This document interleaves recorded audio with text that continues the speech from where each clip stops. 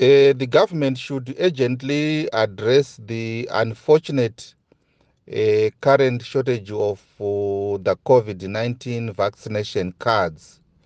This is unacceptable and should not have been allowed to happen, as the vaccination card shows proof that someone has been vaccinated. We are all aware that some companies are also encouraging their employees to get vaccinated so that they can protect their workforce. And the only proof that the employee can share to the employer is the vaccination card. It is also a requirement by some airlines that if you are to board their planes, you also have to show proof that you have been vaccinated. We have also seen in some countries whereby they are now making it mandatory that for you to access, the public facilities, the public amenities, you also need to show your vaccination, passport.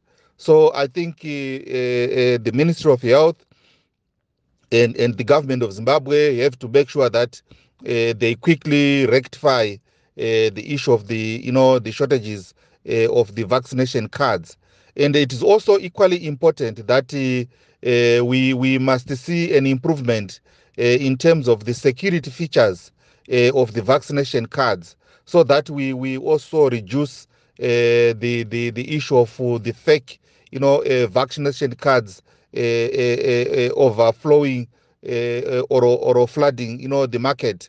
Because if the government is not able to, provide the vaccination cards, some people may end up, producing, fake vaccination cards. So it's an issue of a public health concern, and it's an urgent issue that needs to be rectified, and also there should be consequences in terms of those that were responsible, for producing these vaccination cards.